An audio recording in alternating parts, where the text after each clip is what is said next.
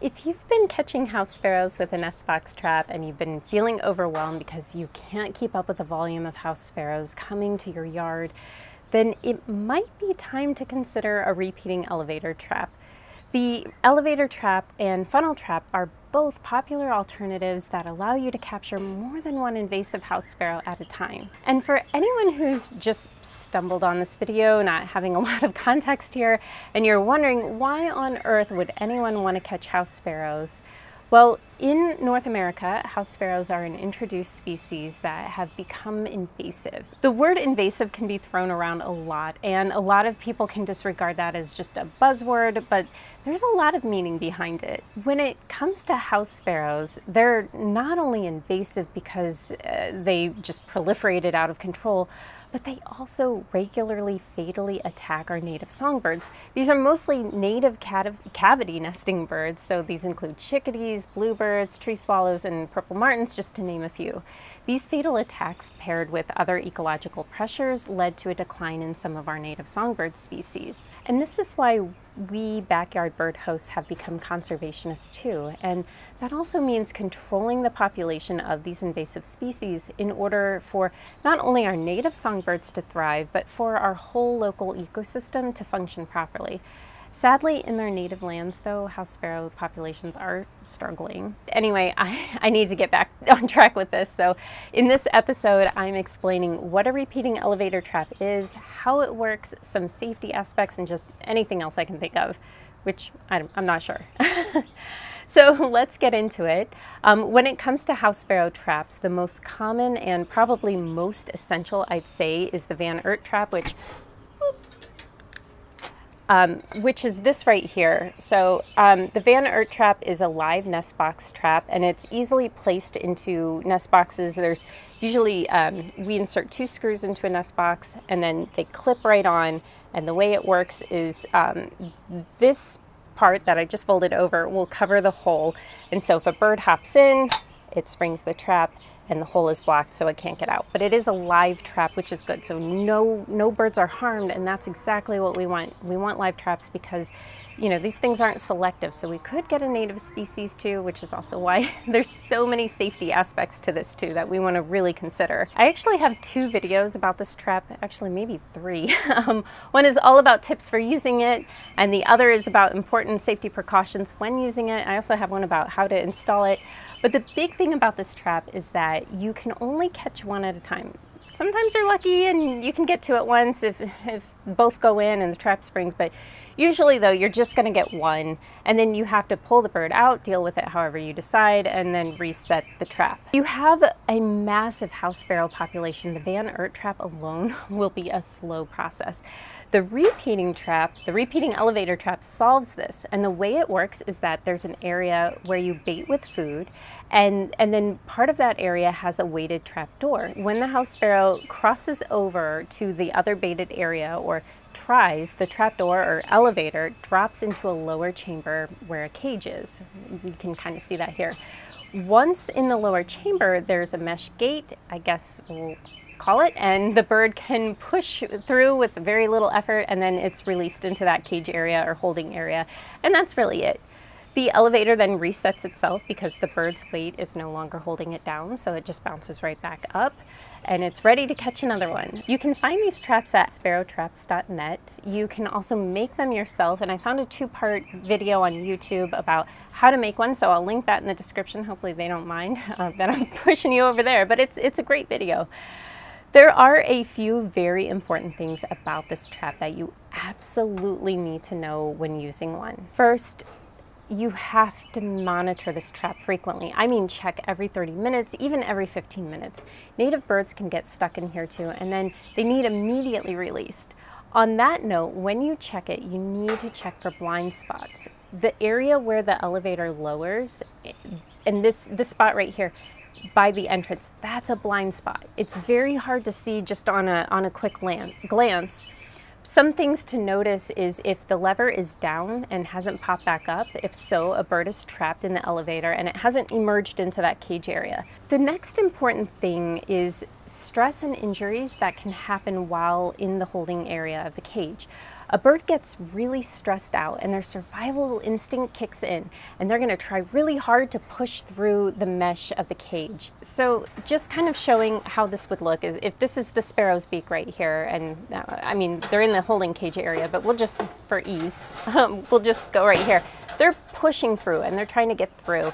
And what happens is they get these little injuries. It starts to, you know, kind of push away the feathers and the skin away from their beak. And then they, like, especially within an hour, they start getting sores. This is just really awful to see, and even more terrible if it's happening to a native bird. Like, even a cardinal has gotten in here before. So that goes back to why it's so critical to monitor these traps. Baiting the trap with the right food will also help spare you some accidents as far as catching native birds. You can bait with bread, popcorn, or those goldfish crackers. These items seem to attract house sparrows more than they would attract your native birds. But I will say that even with this, I've gotten the occasional Carolina wren and junco in this trap. The next critical thing is always, always, always, always disengage your trap when you are not able to monitor. And this includes always disengaging at night. Don't assume that since birds aren't active at night or as active at night that it's okay to leave the trap set. Mice especially can get into it overnight. So disengaging is really easy. To disengage the trap, all you're doing is fastening the elevator to the top mesh here. A lot of people use twist ties, or I use a pipe cleaner. And so you just kind of, you know, needle that pipe cleaner into both meshes here, and then go back up and twist it. And then once it's fastened to the top, it won't be able to go down, if that makes sense. Just use a twist tie. Make sure the metal isn't brittle on whatever you're using and won't break easily. I replace mine every so often. I also don't use twist ties. I use the pipe cleaners, like I said, but it's the same idea. And you can use whatever makes sense along those lines, just as long as it keeps the elevator from triggering or lowering. Another hack for me, because life is just so busy, so what I'll do is I'll set reminders to disengage the trap when I'm using them.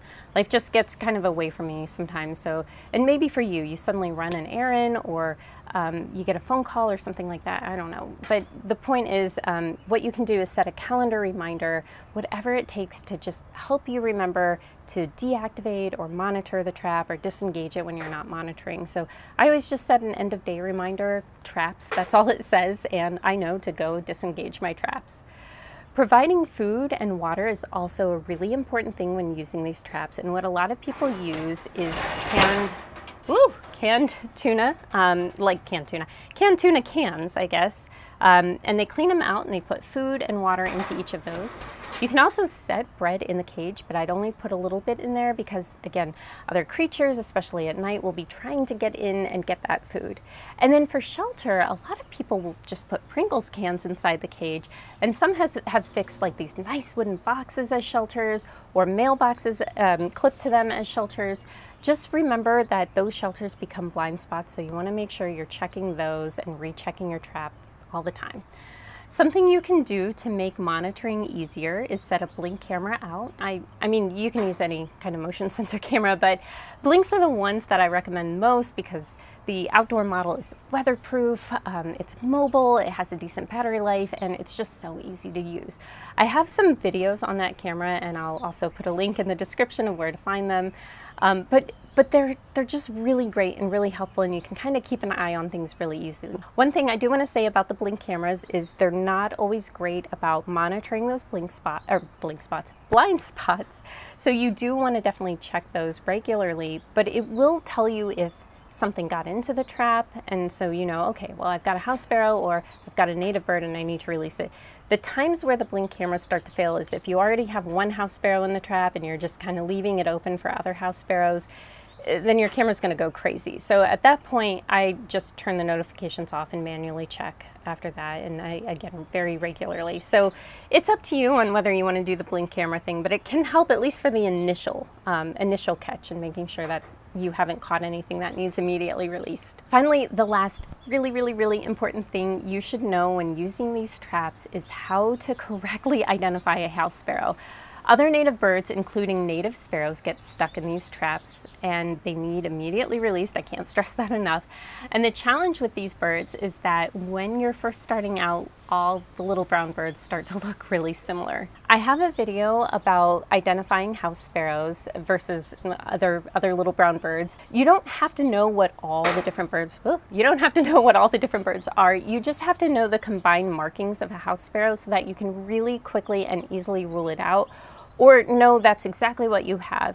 And that video tells you exactly how to do that. Plus I have a little quiz in there too to test you, and I'll link that in the description as well. I would absolutely recommend you watch that before you get started with repeating elevator traps or trapping in general.